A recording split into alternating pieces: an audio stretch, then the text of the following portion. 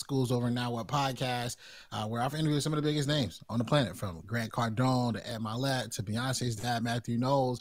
And now what I do is I help entrepreneurs build a brand through podcasting. So I'm excited to be here with you guys. Excited for anybody who's ever checked out Schools Over Now What. You already know what we're about to do here with Oliver. So I hope you guys enjoy this episode.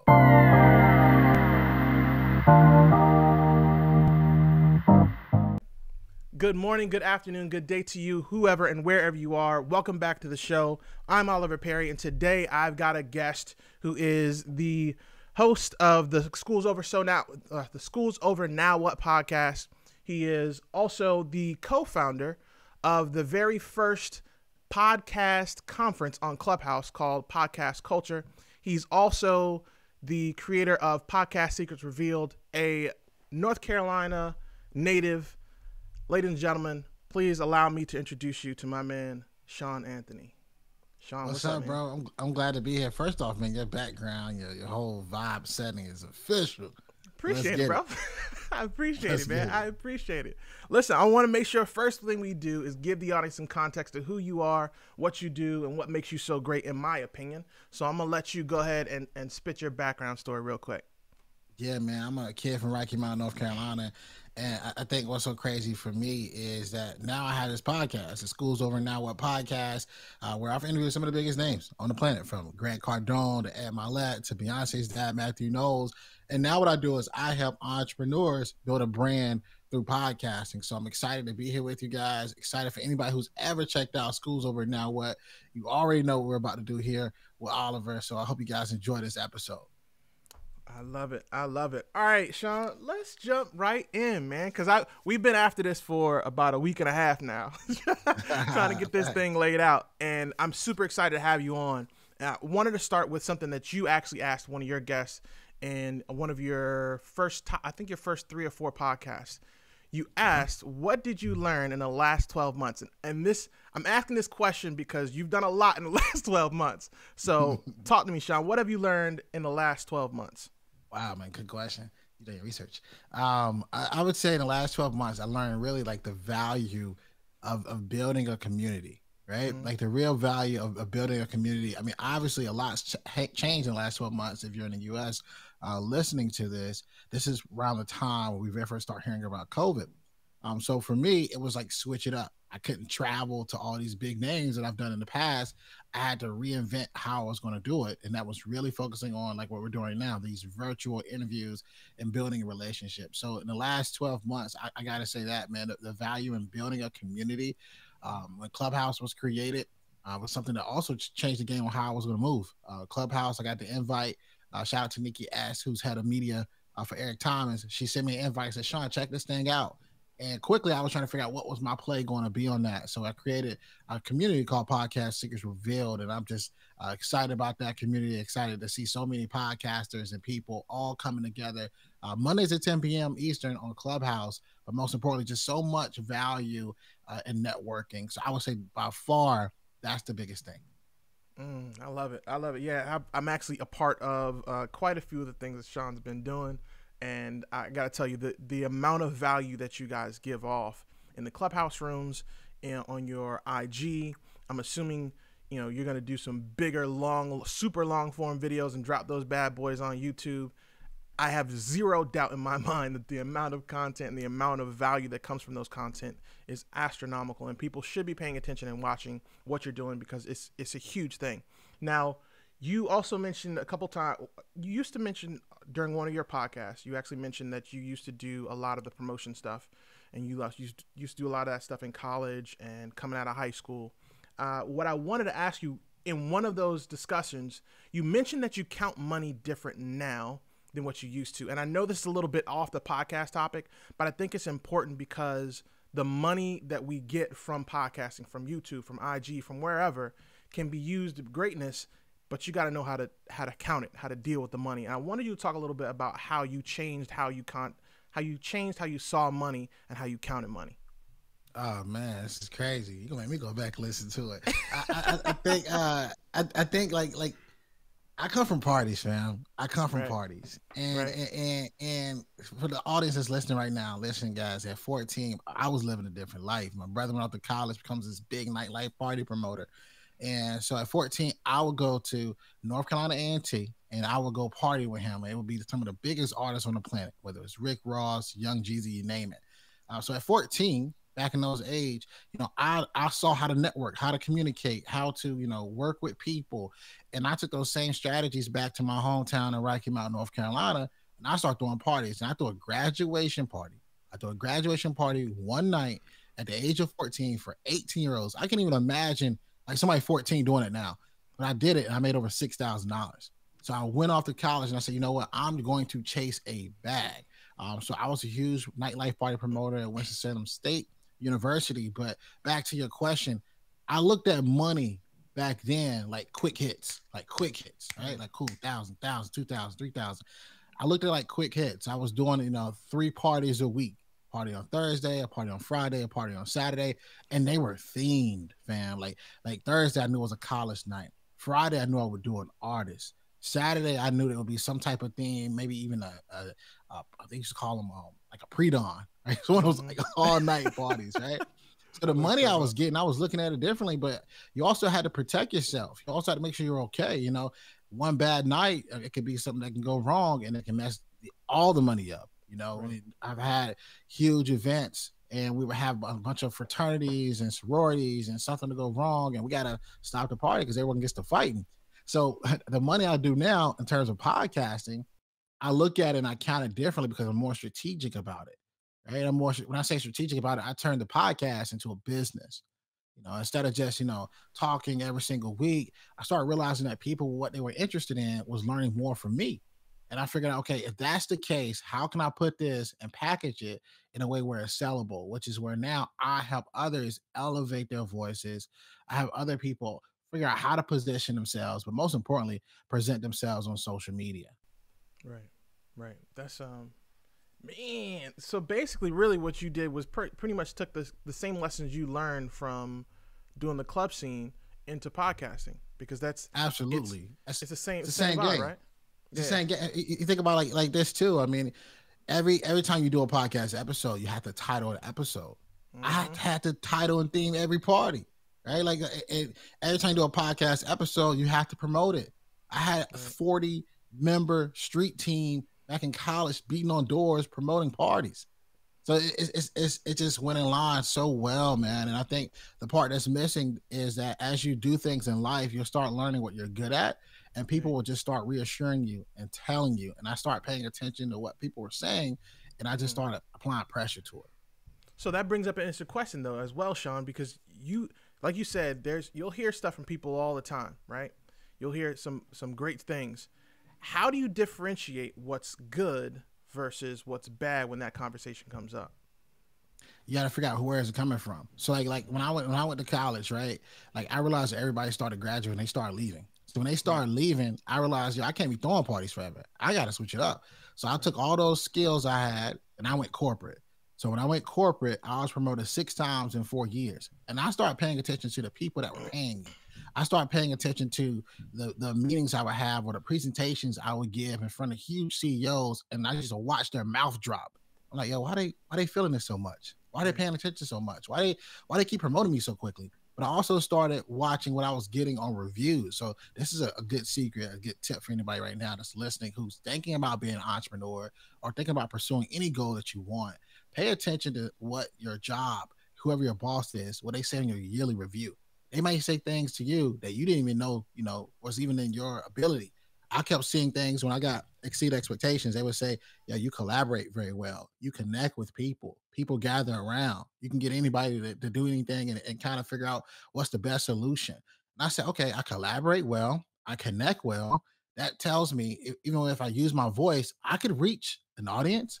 Most importantly, I could reach people to collaborate and work with me. So I would say that's the biggest secret right there, fam. Wow. Yeah, that's for those of you who are listening or watching, I want you to understand that what Shawn is speaking about is 100% the same thing that you're going to hear him say over and over and over again. And that is part of that self-awareness, knowing what's going on, not just with you, but your environment. So the fact that you took that from the corporate, let's just call them suits to be gentle, the corporate suits sitting around the table, and they're all excited and looking like, oh man, this guy's amazing. And you had to figure out what that was. That reverse engineering, I think, is really, really key. So with that out the way, let's go back into podcasting a little bit, right? Yeah, so let's get it. In podcasting, there's a lot of prep that goes on beforehand, and people don't understand. I didn't understand until I started doing it. There's a lot of stuff goes into podcasting beforehand. How are you prepping for your podcast interviews when you go in? Because you're not interviewing small names. You're interviewing big names. So how do you go through your prep for your podcast? My preparation, man, I'll tell you in the beginning, I wasn't as prepared as far as the sequence. Now I have more of a format. So I think like with the show, I think in the beginning stages of a podcast, so you're just trying to make it to the next episode. So like, do I got another interview? Do I gotta go do a solo real quick? Yeah, so I had to come up with a formula, fam. And the formula now is I'll have a solo episode. Mm-hmm. I'll do an extra credit Friday where I'll revisit a past conversation. We repurpose it in under 5 minutes or less. And then I'll go to 2 guest interviews. So now I know, okay, solo, extra credit, 2 guests. That's the new formula. It's like almost like the routine. But as far as preparation for it, I look and see, okay, who's on the calendar. I like to try to have all interviews on either the same day or not too many in a week. Because right now with Clubhouse coming out, I have so many episodes that are already done, like interviews that are already stored in drives, and they're just waiting for that time frame to be released. But as far as who I'm speaking with, I like to do a little bit of research, but not too much. I like to go in with a lot of curiosity, because curiosity will really capture, the listener's ear, because they don't know nothing unless they're like a huge name, like they're like Beyonce's dad, Matthew Knowles. Of course, you know something about him, but everybody's not on that level, no matter how big they are. And for me, I'm so for the culture. I'm so for diversity. Even when I bring these big names on, they may have never heard of them. Like when I say that, like I could bring Grant Cardone on. There's a lot of people who know who Grant is, but there's a lot of people who look like me and talk like me who has no idea who he is. That's a fact. So you gotta make these people human. I would say curiosity always wins. So I don't never over prepare. There's probably 3 questions in my head that are just standard questions. But besides that, it's strictly a freestyle. Yeah, I've always been a fan of the freestyle format. Because to me, if the conversation is not flowing, if it's not a comfortable conversation, what else are we here for? Like, I'm just quizzing you. We did that in high school and college. I'm not going back to that. So all right, so now, you gotta have fun with it. You gotta have fun with it too. Absolutely. Like before I interviewed Grant Cardone in Miami the night before, fam, I was in the club. The night before, I was in the club. So there was a part where there's a part when I'm interviewing him, we face to face. Back in my mind, in my head, I'm like, man, I don't think I feel that well, but let's keep this thing rolling.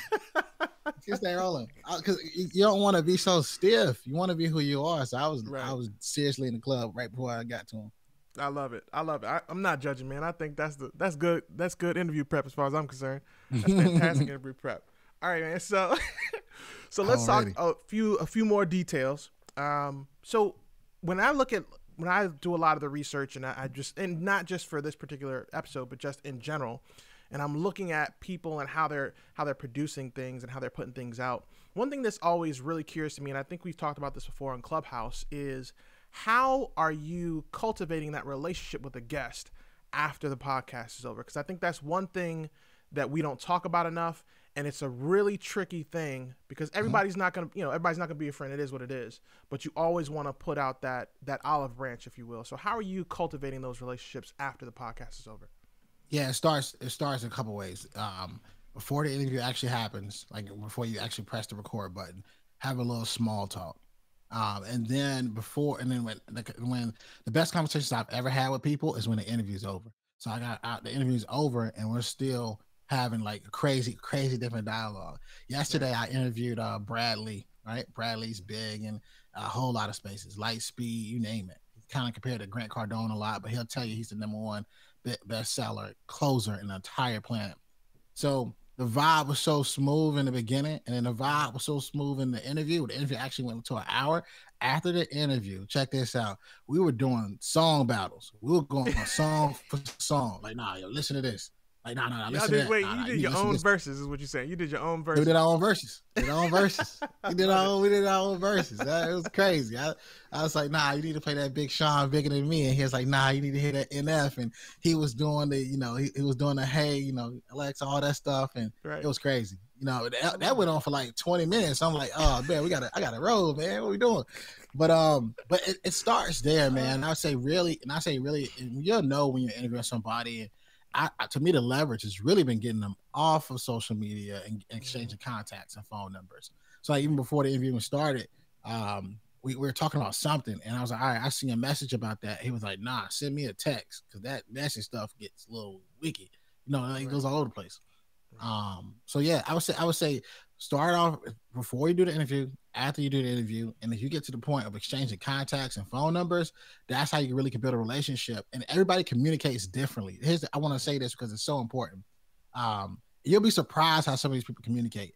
Like, I remember knowing that Dr. Matthew Knowles was about to drop a podcast. I've interviewed the guy like 3 times already prior to knowing that. So I sent him a text and I was like, yo, congrats on the podcast. Congrats on, cause I saw it was coming. Congrats on the podcast. It's coming. Shout out to iHeartRadio for you doing that. I think that's dope. And I got a crazy community over at Clubhouse Podcast Secrets Revealed.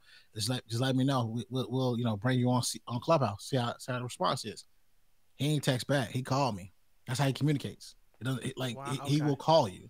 You know what I'm saying? So it's different, right? And then everybody's different. I got another guy, Garen Jones, who I just brought on Clubhouse last Monday. He'll call you, but he'll FaceTime you.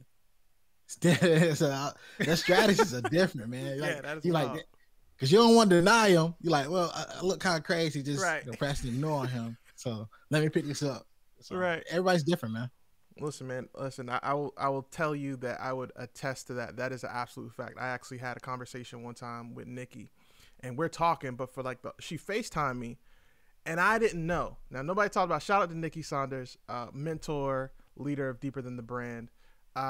She FaceTimed me, and I didn't know the camera was on, right? So my camera was off, and she's just on camera the whole time. So I felt like such an old man. I get back on that thing, and she's been on camera for like a half an hour, and I'm like, oh, you got to be kidding me. Yeah. Man, that communication is everything. Absolutely. So next, you just finished.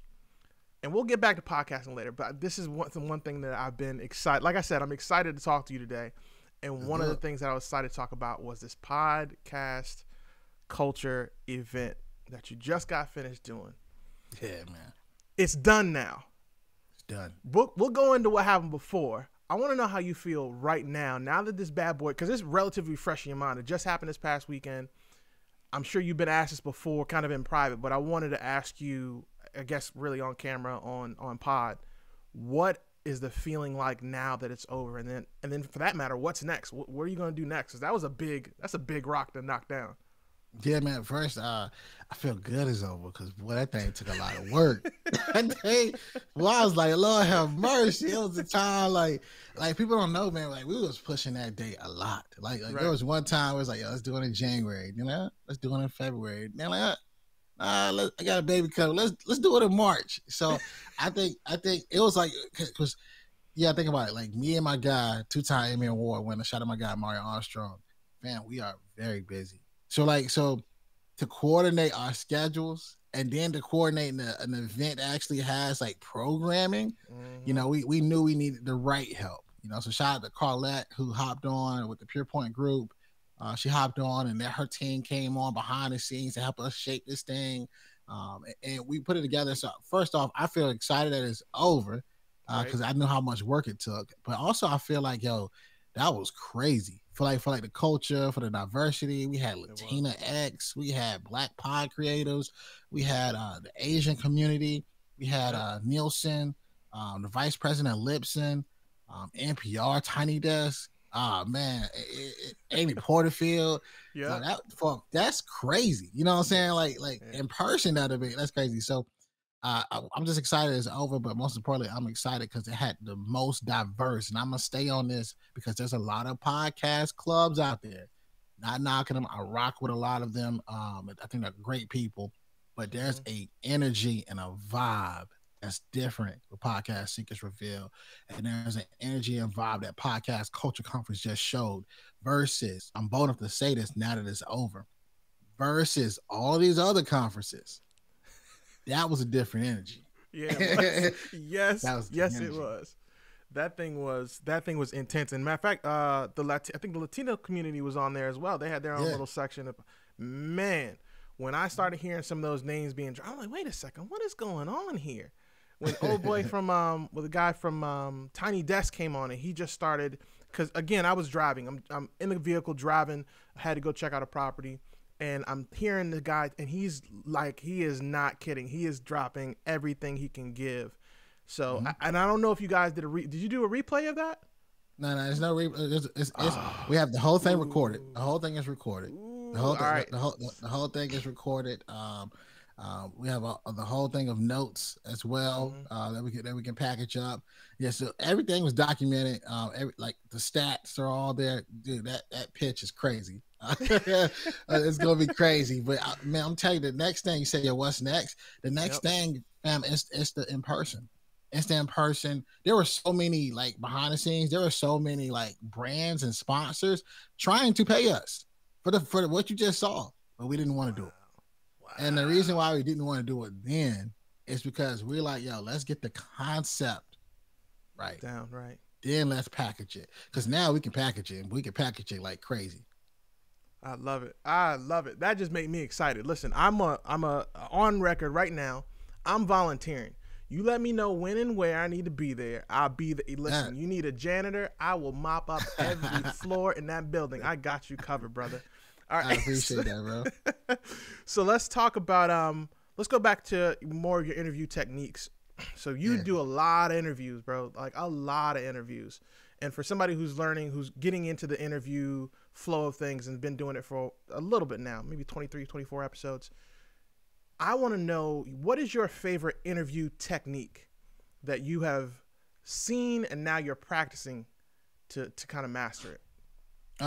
My favorite is like give someone a question that really makes them get emotional. Like that really makes them get emotional. That's a technique. I was interviewing. I knew exactly what I was doing. I was interviewing. This not even out yet, man. This is one of the changes. I was interviewing the casting director for Shark Tank, Mindy. Ooh. And I asked her. I kind of knew me. I kind of knew me personally what I thought the answer would be, but it's always good to hear their answer. So I said, out of all those episodes of Shark Tank, all those people that walked in and out of that room, what's like that one person or one group of people who presented in front of the sharks that really shook the room and left everybody ready to either cry or, most importantly, couldn't even figure out what to do next? And she immediately, like, her whole body language changed. She even started almost like she was about to cry because it took her back to the actual setting. She brought up these kids who mom had died from cancer, who dad ran a business that was and he had died from 9/11. He was a firefighter, and they were carrying a legacy. You can see her whole vibe change. That'll change the vibe quick. Yeah, that take a vibe quick. I mean, so that was one, and then I like emotion. Like I interviewed Dave Metzler at his house in Laguna, in LA, and when I interviewed him, I asked him a question too about, like, you know, what's one of those times when you spoke on stage? He was talking about how much he was getting speaking on stages and all of that, and what's important to him. And I said, well, tell me about a time you got off that stage and somebody said something to you, and really, you know, made you feel a type of way. And it took him back to this kid who was just waiting, who was going to leave, and heard his voice, who said his speech changed his life, most importantly, saved it. And you can see the emotion in his eyes. And I'm like, yo, if I get him to cry, this is going it's gold. It's gold. But it's those things, man. It's those things. It's that emotional attachment and making, you know, people human. Interesting. That's so how did you find that technique? And on top of that, how do you master that technique? Because that's way different than, like, I'm still learning the pregnant pause. See, it just did it right there. See that? All right. So yeah, so I'm just I'm just learning the pregnant pause now, right?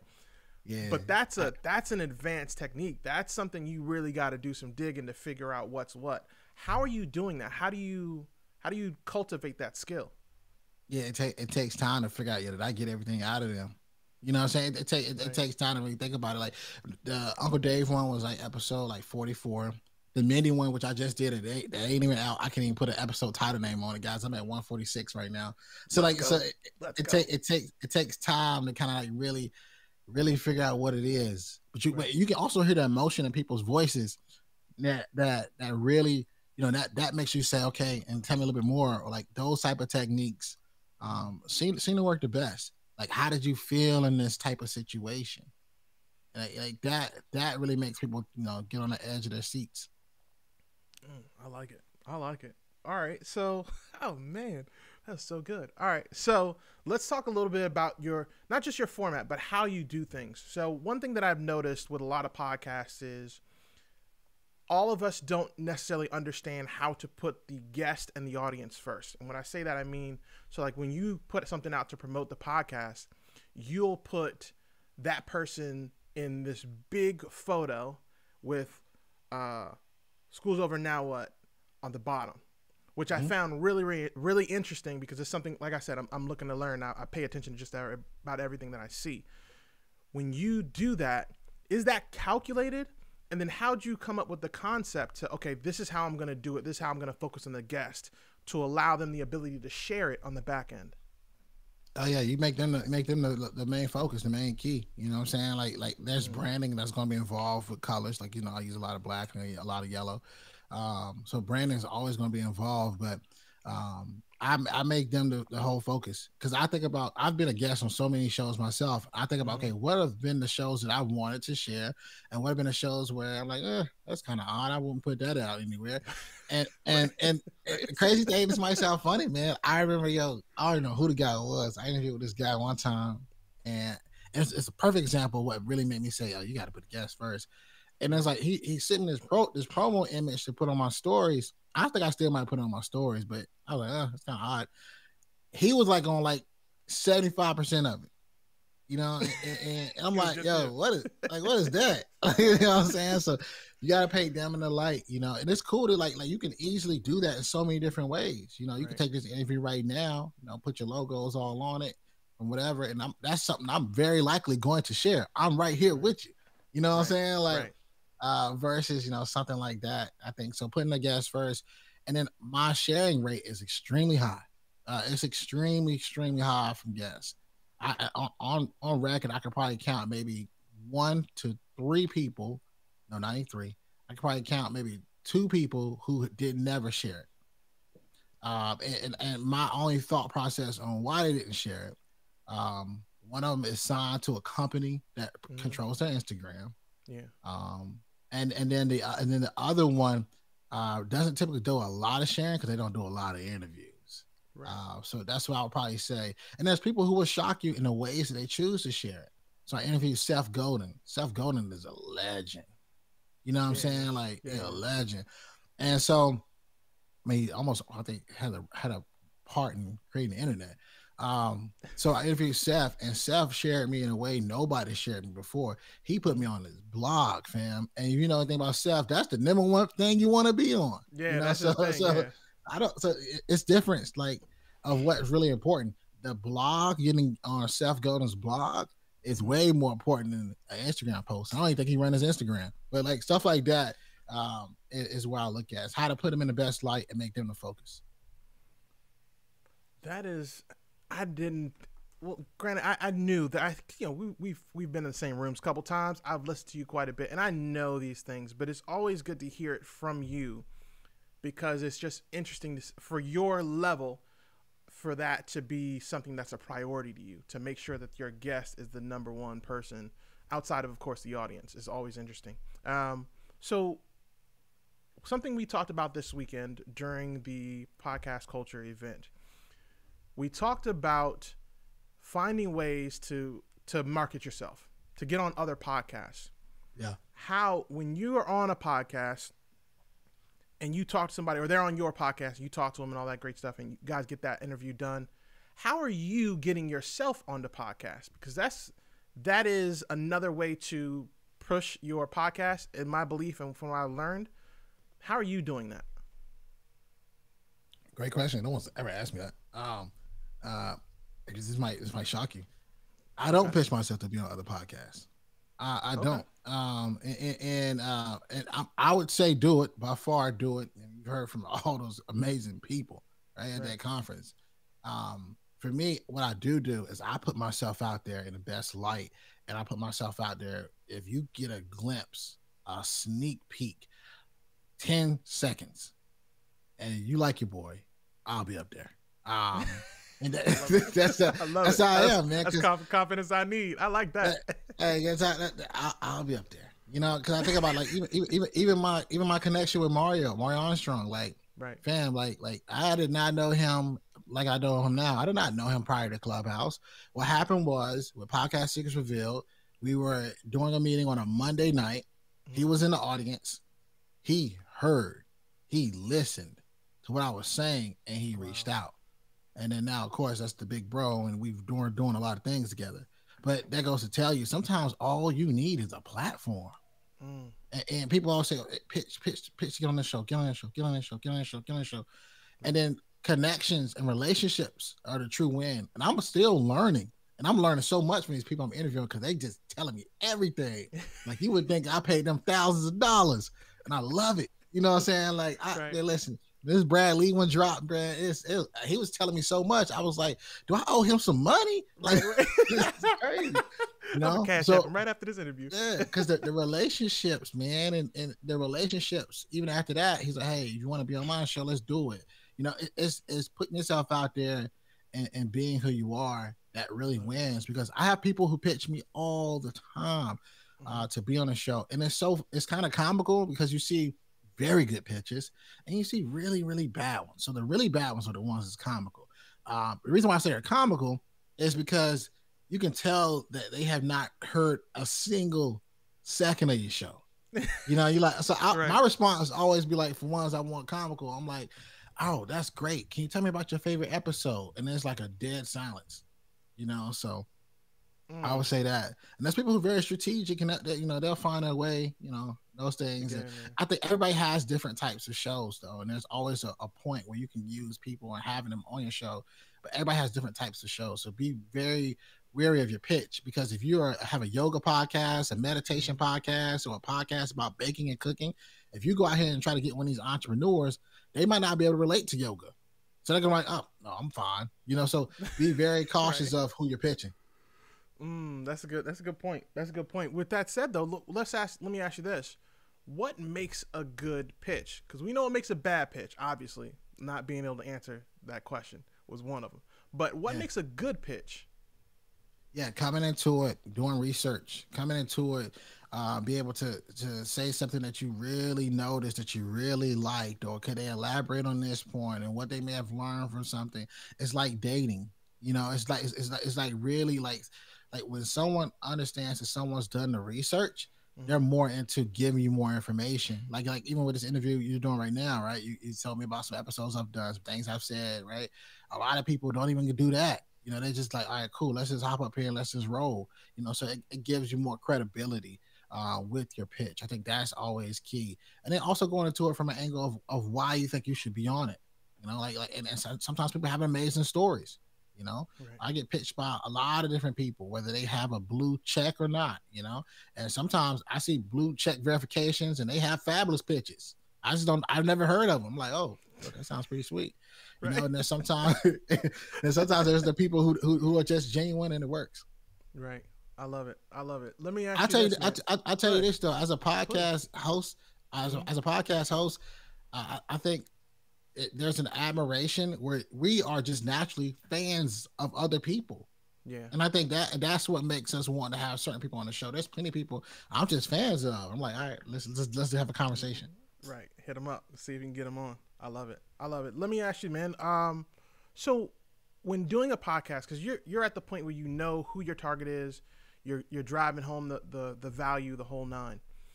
For those who are starting, Is it okay not to know your target when you start? And then how do you go about narrowing that in?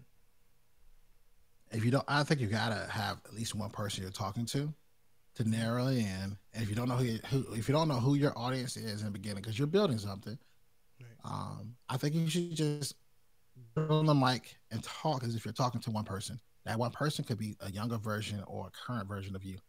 That's the secret. And then as you continue to talk that way, the community of people who are feeling the same type of way you're feeling about that subject are going to want to be a part of what you got going on. I love it. I love it. That's some great advice.